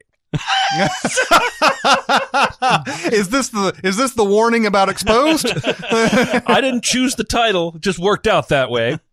So the star of this movie is a girl who... She's Olivia Hussey's daughter. She's in that I Am the Night with Chris Pine on... India Isley. Oh, nice name. So she is a troubled teen, goes into the bathroom, moping, and as teens do, starts touching her mirror counterpoint, fingerprints. She goes in slowly and kisses herself. And when she kisses herself, the evil her from inside the mirror comes out into the body. And the good her gets stuck in the mirror. And now evil her is off doing shit, killing people, and in 3 different scenes tries to fuck her dad. Oh, Who is Jason Isaacs. The third scene, she takes off all her clothes and is standing naked in front of her dad and says, "Do you think I'm pretty?" Oh, no. Wow. It's fucked up how long it takes him to get out of this situation. He does not look away. He does not look away. She should have looked away from the mirror in the beginning. Biological dad, right? Not that it matters. I don't even know. Mira Sorvino is her mother. This movie's hot trash garbage. And, you're flipping around. You see some names you recognize. It's an R-rated horror movie Jeremy's going to watch. Yeah. But then I'm going to come onto the podcast and let you know better shit to spend your time So this happens on. like at the very beginning. She just goes in and kisses, and she's evil. I wouldn't say it's the first scene. No. I'm just saying that it happens relatively early. It's the inciting incident, if you will. And then there are a couple of scenes where, evil her goes into a bathroom so that good her stuck in the mirror can yell and say, let me out of here. You're doing all these things that I wouldn't do, like trying to fuck my dad. Right. God. Stay away from Look Away. It's bad when your good reflection has to talk you out of something like that. Oh my God. You should watch that horror movie Mirrors and then this back to back. Oh my God. Then So, Oculus. Yeah. A triple feature of shit. Look away with your Oculus Use from your Oculus to look away. the mirror. Okay, so I recommended one from 10 years ago. I'm going to heavily warn, something from right the fuck now. Yeah. Oh, boy. Velvet Buzzsaw. Okay. Oh. Velvet Buzzsaw is on Netflix right now. Got a lot of press. Got a lot of JoJo. Got a lot of Muju. It did get the Mujo, Mojo, and Juju. Muju sounds vaguely racist. Jar Jar? Yes. It's got some Jar Jar. Yeah. Jake Gyllenhaal is the main marketed dude. Rene Russo, Toni Collette, and Billy Magnuson, of course, and John Malkovich. And it's about the art world. Okay. Now I had just seen The Price of Everything. Have you guys seen that documentary on HBO about the super high art world? No. Where it's like basically super wealthy people trading art in a ridiculous amount of money. Money is literally no object in that thing. So this takes place in that universe.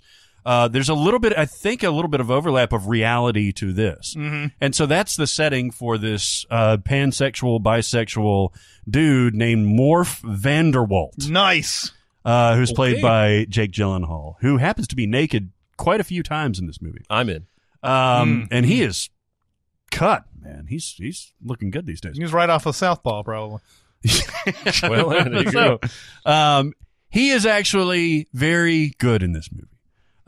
Rene Russo is fairly good in this movie. Mm-hmm. John Malkovich is in Bird Box, Aragon phoning it in mode for this movie.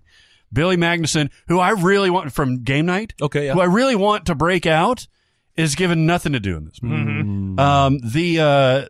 The main protagonist female who ends up having sex with Jake Gyllenhaal, I think it's Zawe Ashton. Mm-hmm. And she, I don't know if she's wasted in this movie. I don't know if her character is written poorly, but it's a bad performance. It's a bad everything. All right. And she's supposedly our protagonist. She ends up having sex with a new artist, David Diggs. This movie is just a fucking mess. It has no idea what it wants to be. It wants to be a comedy. At one point, Jake Gyllenhaal says, like, he comes in to find his girlfriend and David Diggs have had sex, and he's naked, stirring a bowl of eggs.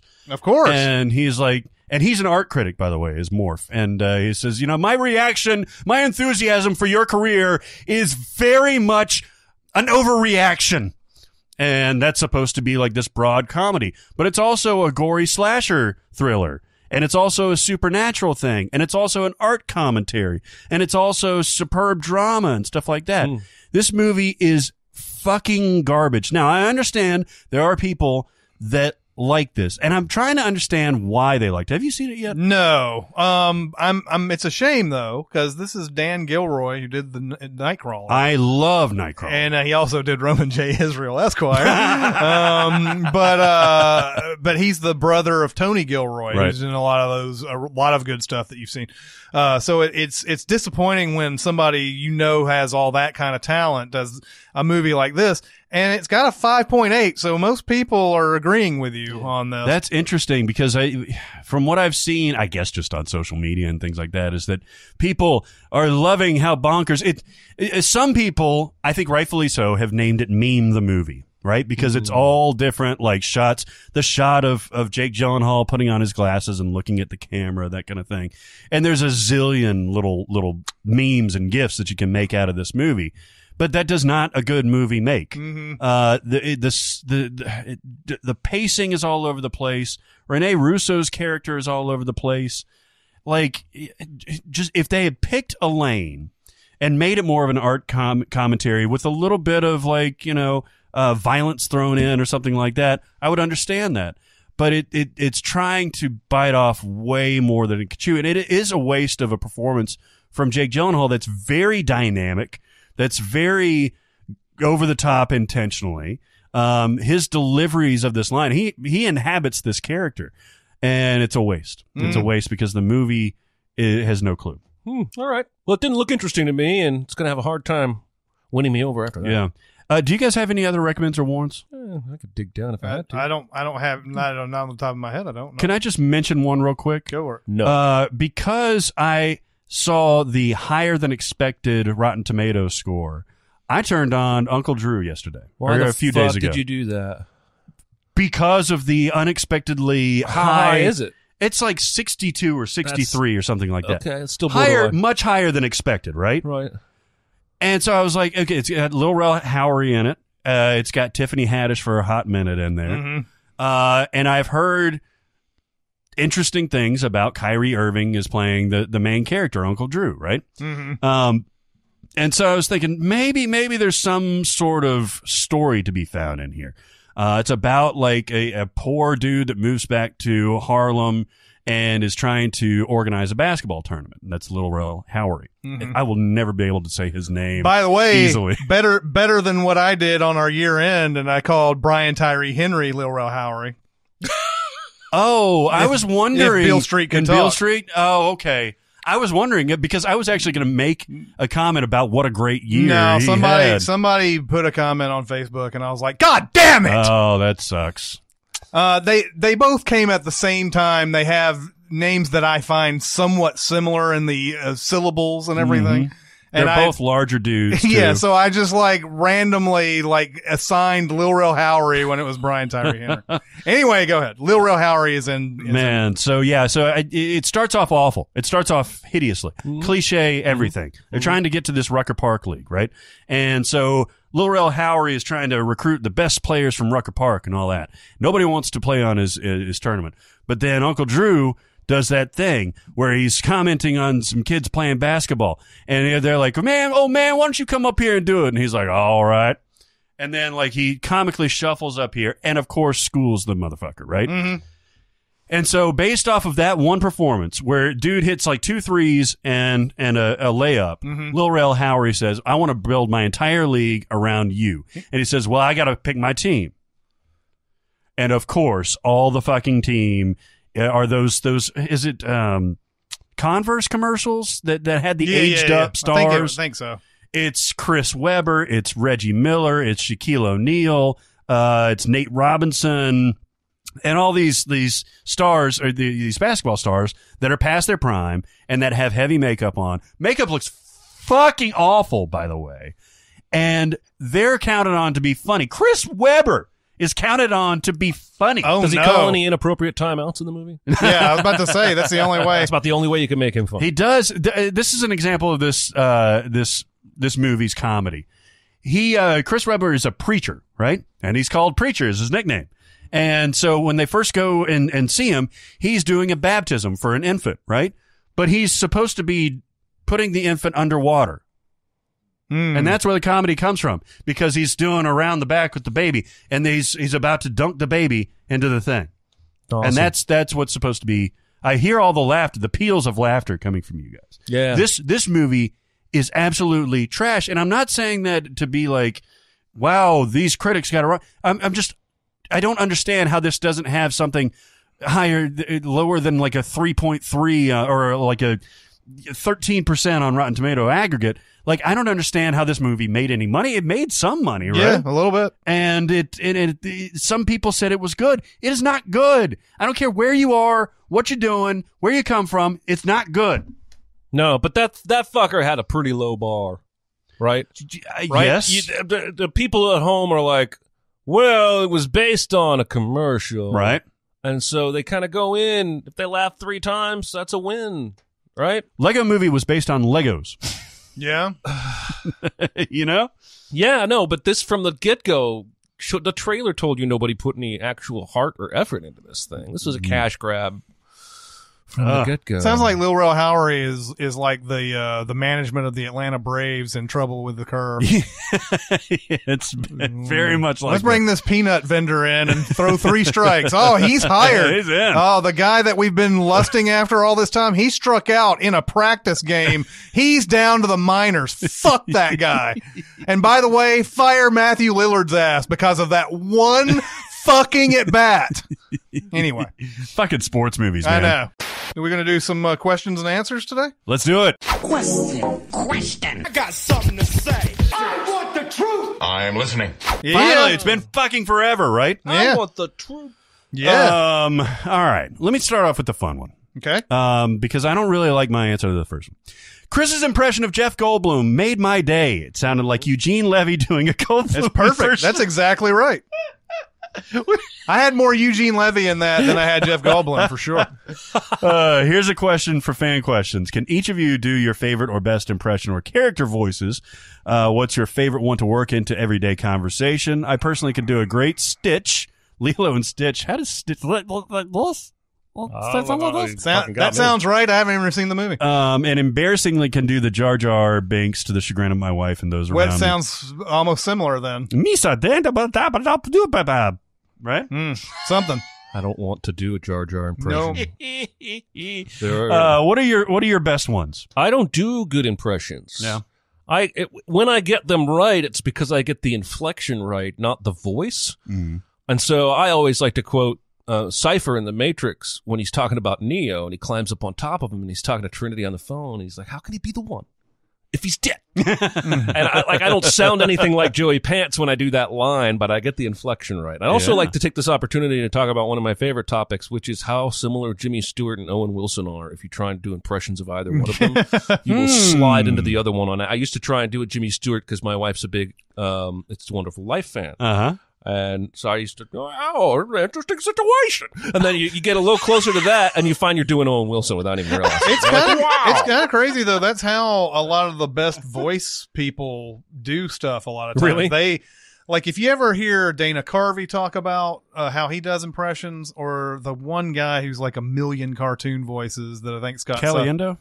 Or no. The guy that is the voice of Anakin or Obi-Wan in Clone Wars. Yeah, and he's got 1,000 credits or something, whatever. And he's got a whole, like, I think he has a show at Universal or Disney or something where he goes through all of his voices. And a lot of times he says, when you want to do this person, you think about this person and this person. You start with this one, and then you start to work that other person in, and then you got that one. Oh, interesting. You know, and Dana Carvey does that all the time too. If you hear him talk about like how he came up with his Bush impression, it was something similar to that. Like I think it might have been John Wayne. Yeah. And I can't remember who he threw in to make the George Bush. Yeah. As far as characters, I do Mr. Burns from The Simpsons a lot. I know that's an easy one because all you have to do is get your voice down, like, you know, down to this level. But there's so many quotes from Mr. Burns that I end up I just love over the years. There's an episode that's the episode Marge on the Lamb, I believe, where Homer is like by himself at the house, and he doesn't have any friends to go and hang out with. So every time he calls somebody, they're busy or they're whatever. And then the next cut is Mr. Burns like in a bathrobe, like lying down on his stomach with a phone, and he's like, "Ooh, that sounds delish. I'll just throw some jeans on and wait a minute, who is this?" And just when there's the part when he's like Howard Hughes in that one episode where it's the casino, the Burns' casino. They're all covered in filthy germs, aren't they, Smithers? It's like, he's like, all right, we'll get into the Spruce Moose, hop in. And Smithers is like, sir, and he goes, and you hear the gun cock, and he's like, I said, hop in. And he's like, it's this miniature thing. It's not a big plane. It's just this miniature thing. I said, hop in. And there's another one, where, I can't remember which episode. Oh, it was the teddy bear episode where, Burns wants his teddy bear back, and he goes and negotiates because Maggie's got the teddy bear, and Burns tries to negotiate with Homer about getting the teddy bear. And there's a point where he's like, and Homer's like, is there anything else? He's like, oh yes, and you must find the jade monkey before the next full moon. So I like doing Mr. Burns quite a bit. I don't know how good it is, but I've done Barney, I've done Homer. Who does Mr. Burns? Harry Shearer. Is it Shearer? Yeah. Shearer does Burns and Smithers and goes back and forth during the recordings and everything. That's something I'd love to see. I'm sure there's footage of it, but so yeah, a lot of Simpsons characters, and then I'll lapse into some Pacino a lot of times, and lapse into Jeff Bridges from Lebowski a bunch. But what is in Lebowski that I'd like to do a lot? Oh, it's the shit. The new shit has come to life. Yeah, you're not privy to the new shit. New shit has come to light. But yeah, I'll do those. And obviously I've done Pacino a million times on this. Pacino. I don't think those are all like down to they're not great or anything, but they're close enough that who they are. The people I do the best are the people that I'm always around. Yeah, me too. Yeah. So those are the people I'll lapse into, and people will go, "That's pitch perfect" or whatever. But anyway, yeah, I would do that. And there was a maintenance guy at our building at Northwestern with a super Chicago accent. And so anytime his name was John, and John got lung cancer. And so he was holed up for a while, but he ended up being okay. And anytime somebody would look for John and be like, oh, hey, guys, what do you need fixed there? Hey, I got it. Oh, it's fine. He's had the suspenders and all that stuff. I don't do like actual impressions. Like most of the time, like around the house, I'll just do like one word thing. Like I can't do walking. I would love to be able to do walking. Yeah. But the only thing I can do is like, wow. Yeah. And that's the extent of my walk. And the same thing with Pacino. Like, I can't do Pacino, but anytime my wife will ask me, I'll be like, Oh, Kevin. Doesn't even sound anything like him. But it makes me laugh. But I can do a McConaughey. I can do McConaughey pretty well because you get down to the you get down to the register and you just whispering. Mm-hmm. And you just got to keep I'm doing Geordie LaForge right now. Yeah. That's nice. Oh, yeah. You're doing that guy from Reading Rainbow. That's LeVar right there. Yeah. It's funny you mentioned the Chicago guy or whatever. Like there's a line from The Fugitive. It's not a big line. It's just a random thing, a guy in a car, and I believe it's the scene where is it I think it's the one-armed man is leaving his house or he's escaped or something. I don't remember. I can't remember what scene it is. But there are cops outside staking out the place or watching the place or whatever. And there's a point where the guy's like, "Hey, Rossetti, what's going on?" That movie Chicago is fuck, yeah, man. It is. Oh, my God. There's no one here. That's the guy from Home Alone, where the guy say, "I've checked that house. That door is closed. There's no one here." That's the extent that they do, by the way, for the home check. What are some of your favorite throwaway lines that are funnier in either TV shows or movies? My favorite one is from The Wire, season 3 or 4. Bodie asks one of his lieutenants, "How's the slinging?" His lieutenant says, "My favorite line, slower than a white man in slippers." That's funny. I don't know what the background is or the context of that statement, but it cracks me up every time. What do you guys think? I love weed. It's a random shot of Jay Baruchel smoking weed and knocked up. It's so fantastic. In fact, I've come up with 3 lines, and they're all pretty much subliminal. I mean, like, you could watch Knocked Up and forget that he even says that, because it's not a big part of the movie. Mm-hmm. But there's another one in Doc Hollywood. It's towards the end where Woody Harrelson shows up, and Bridget Fonda is there, and Michael J. Fox. This is after he's had his South Carolina excursion or whatever, and he's gone out to California, and he finds Bridget Fonda there, and Woody Harrelson is there. And there's a point towards the end of that because they've Woody Harrelson's like this kind of sort of wannabe boyfriend to Julie Warner. Mm-hmm. The whole movie, like they don't really know what's going on with that, so he pretty much says, I dumped her or some crap like that. Mm-hmm. And it emboldens Michael J. Fox. Maybe I should go back to South Carolina and get Julie Warner or whatever. So he's sitting there thinking about it, and it's not even on camera. Woody Harrelson, you just hear Bridget Fonda in the background go, "Is that a star?" And Woody Harrelson goes, "No, that's Ted Danson." And it's so funny. That line is so funny to me. Because not only is there that Cheers connection and everything, but the fact is that she recognizes this person enough to know that it's Ted Danson, who is a star, but then he goes, "No, it's not. It's Ted Danson."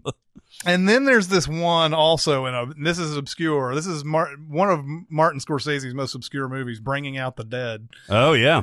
There's a line. It's another one that's sort of off camera. Ving Rhames says, "I'm a true cocksman. I don't mix my seed. The only time I touch a white woman is when I'm holding her down for the police." Oh my God.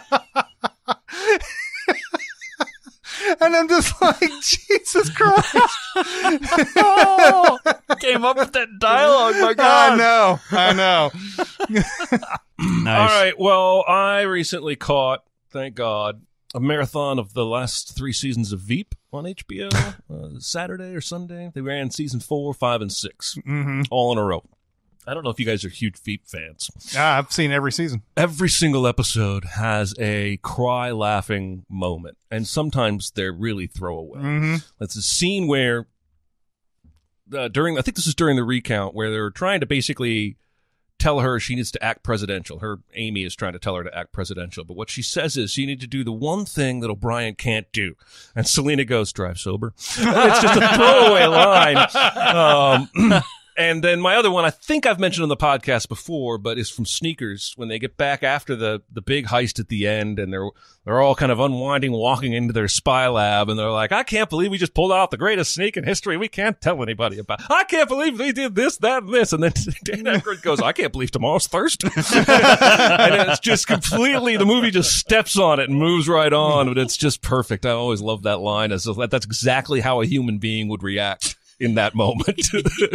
Be like, it feels like 6 weeks have gone by. By the way, Paul Schrader, of course. I was going to suggest that it was Paul Schrader that wrote that line. Oh my God. There's one just all-time Veep line, and it's Zach Woods who says it.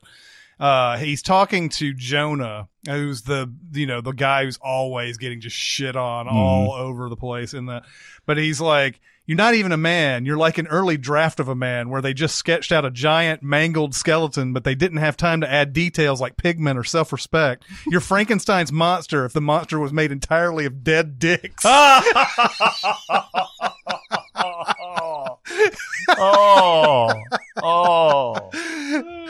insane. That show is fucking phenomenal. That show is crazy. I always like, there's so many things that we quote from Cable Guy that I love, that we say all the time. But one of the sneaky good ones, I was watching this not too long ago. The sneaky good ones is when Jim Carrey first comes over to Matthew Broderick's apartment and he's putting in the cable and he's, so I'm the tardy one and all that stuff. And so he comes in and he's saying, I'm just jerking your chain and all that. After a while, Matthew Broderick lays down the law. He's like, I'm going to take a shower. Can you please just install the cable? And then he goes, sure. And as he's about to go in, he's like, no sweat off of my sack. Yeah. It kills me every time because I'm 100% positive that was an ad lib. Yeah. But it's just. With Jim Carrey, you're probably getting that a lot. No sweat off of my. And I say that a lot. Yeah. The other one is I actually was watching Oh Brother War the other night, and there's a ton of stuff, hyper literate stuff thrown in there, especially from Everett, from George Clooney's character. And there's a funny argument between him and John Turturro's character where he's like, he has just stolen a watch from the hogwaller that turned him in. And so Turturro's like, man, you stole from my kin. And he said, well, I didn't steal it. Who was fixing to turn us in? And he's like, well, you didn't know that at the time. He was like, so I was holding it until I could figure out if he was going to turn us in. And then he says, like, that don't make no sense. And all of a sudden, Ulysses comes in, or Everett comes in, and he's like, Pete, it's a fool that looks for logic in the chambers of the human heart. That somehow derails the conversation enough for Delmar to like rescue the day. I love it. I love that movie so much. One of these days we do need to do like a definitive ranking of Coen Brothers movies. I'll take this opportunity for one more MacGruber reference. Okay. Because when they go at the end in the climax, it's him and Ryan Phillippe to attack MacGruber's compound. They're trying to rescue Kirsten Wiig and stop the missile. Mm-hmm. As they're walking up, they're talking about how much they're going to kick ass, and MacGruber says something along the lines of, I hope they have a big hole dug out in back, because if they don't, it's going to start stinking out here pretty soon because of all the dead bodies. And like Ryan Phillippe's like, it's a pretty gross way to think about it. Ryan Phillippe has a half a dozen lines in this movie that are just like normal person's reactions to MacGruber. Anyway, I will never, ever, ever understand your obsession with. Have you gone back to it since I first brought it up? I actually haven't. I need to go. If you go back to it and don't like it more than you previously did, then we'll talk. MacGruber! Oh. Making life-saving inventions out of household materials. Well, that'll do it for this week. Keep going to SinCast presented by CinemaSins on Facebook, SoundCloud, CinemaSins Twitter, Reddit. There's Discord. There's we even get good old-fashioned emails. Yeah, we do. From all over the world. We were sitting in Lego 2, Chris and I were sitting and got an email from Northern Ireland as we were waiting for the previews to start. Excellent. Yeah. Keep them coming, baby. Yeah, absolutely. But that'll do it for this week. It's Chris Atkins and Jeremy Scott and Barrett Scherer. We'll see you next time. Thanks for listening. Comment on our episodes on our SoundCloud page. Check us out on YouTube, Twitter, Facebook, and Reddit. And be sure to visit CinemaSins.com.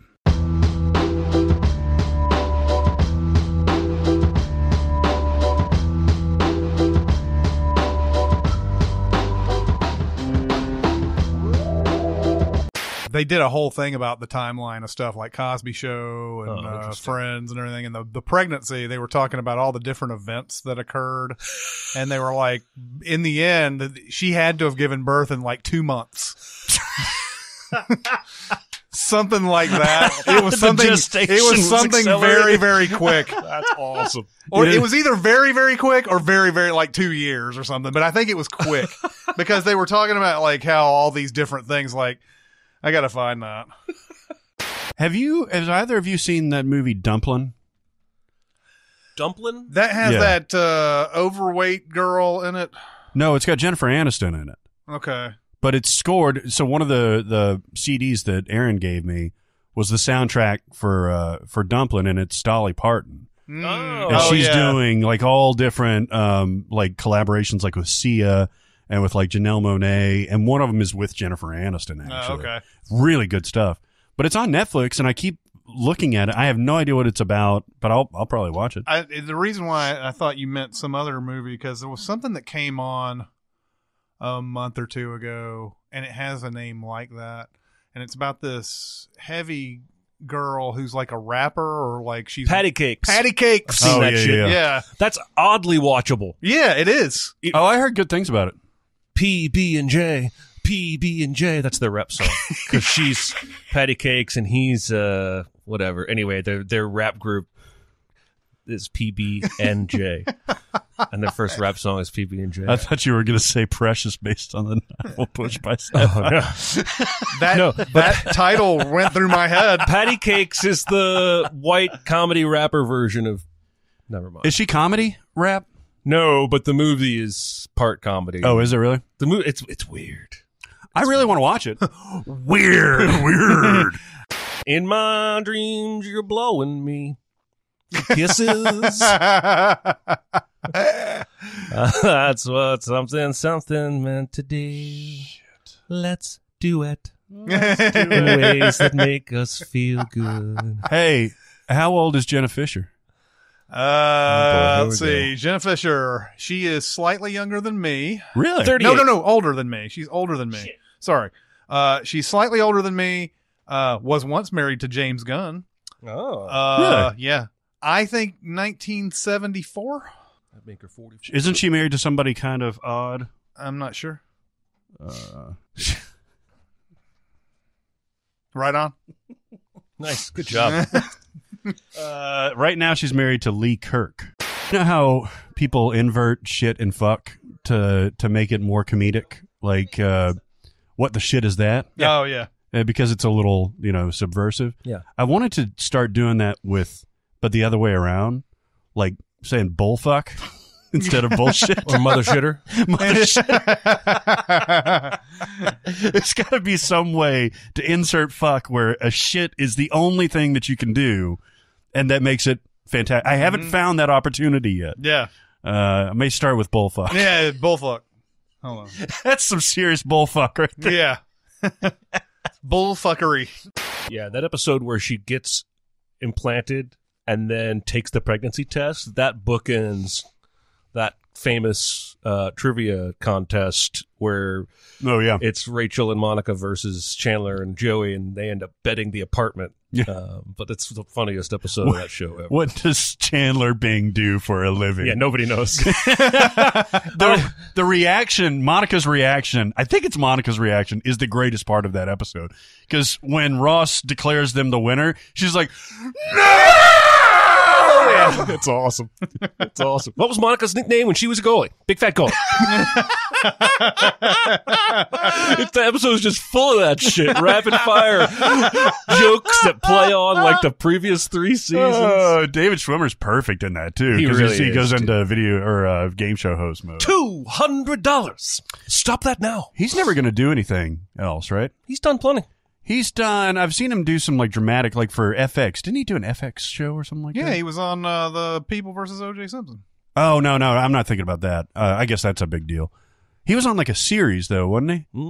I don't know. Probably. Band of Brothers? nothing to the level of a Jennifer Aniston. Anybody you name is in the 3rd season of a TV show you've never heard of. That's true. They are a little bit more tied to those roles than most sitcom stars. Yes. Although Kelsey Grammer has not really been able to do anything except Frasier. 2 massive hit shows. He wins lots of Emmys, and probably 32 shows that were canceled in 3 episodes or less. Yeah, that's true. Did you ever watch Boss? I loved Boss. Boss was the only one that worked, but nobody watched that because it was on Stars. It was great. He was great. He was? Yeah, because he's playing a mayor who's corrupt. He's like a villain protagonist, if you will, but he's also losing his mind. Some kind of hinted at, I think, Parkinson's or Alzheimer's or something, and he's hiding it from everybody. But he sees things and hears voices, all while trying to cling to his power. I thought it was a great show, but I think it only had 1 or 2 seasons. Nobody watched it. Stars, yeah. He was on the show I was thinking about is called Feed the Beast. Oh, it was like I did this hear gritty about that. crime. Yeah. It was AMC. It wasn't FX. But he did the Madagascar stuff, I guess. But like, he's probably the one that has had. I mean, Matt LeBlanc. I mean, Matthew Perry had a good run of movies. None of them were good. LeBlanc has had a couple of good shows. He had that Episodes show. Was that good? I never saw it, but it was critically acclaimed. And now he's got a CBS sitcom that looks terrible, and he's probably just coasting. He's totally in neutral. Aniston's had plenty of good movie roles. She is by far the most successful. Well, and Lisa Kudrow has done both. She pops in movies here, and then she does that HBO show she did. What was it? HBO, Second Showtime? Career, my so-called life. What is it called? Coming back into the spotlight. The Comeback. Yeah. So yeah, I would say David Schwimmer has probably had the bummest luck of all of them, but I also read an article the other day that they all make like millions of dollars a year. Sure. From Why? the residuals from that show, because it is uniquely as popular in Europe today as it was in America 20 years ago for some reason. Ross or David Schwimmer is the Joey Fatone of the. Yes. Do you know who Joey Fatone is? Oh, okay. Sadly, I do. I think Joey Fatone and I share a birthday. Oh, I was looking up. Is it Mackenzie Davis? Somebody that we were just talking about is 1 day older than me. One of the women we were talking about. Oh, wow. It was October 4th, 1979. Huh. And she is in much better shape visually than I am. I tweeted about this, but like a month ago, I was buying wine at a grocery store. It was like 9 a.m. This tiny little, it was this tiny little, like just out of high school, couldn't be older than 18 or 19, little gal was working. She asked for my ID and I showed it to her. She says, "We have the same birthday." And I look up and she goes, "Different years though." And I was like, "Yeah, you were probably born in what, 90? She said 2000. Oh, man. Jeez. I had a rad Children of Men dream the other night. Not worth A calling. rad one, huh? Yeah, because I knocked somebody up. Ooh. But it's the first one. And so I'm like trying to get my wife, it's a little less dystopian of a future. I like how initially she was somebody and now she's your wife, the next sentence. I knocked somebody up. My wife and I were trying to get to such and I wonder, such. was she my wife? Yeah, I don't know. But yeah, so like we're trying to like figure out how to get around everything and to show that she's not pregnant and all that stuff. And it was a lot of fun. It was more like an escape type See, of that thing. sounds like the kind of dream that I would wake up like soaked. Everything about the pregnant children of men. Anxiety in dream form is what that is. Like Seinfeld said, there's good nudity and there's bad nudity. Like naked can opening, not good. Mm-hmm. Naked torture, not good. Naked crouching. Yes. Hidden dragon?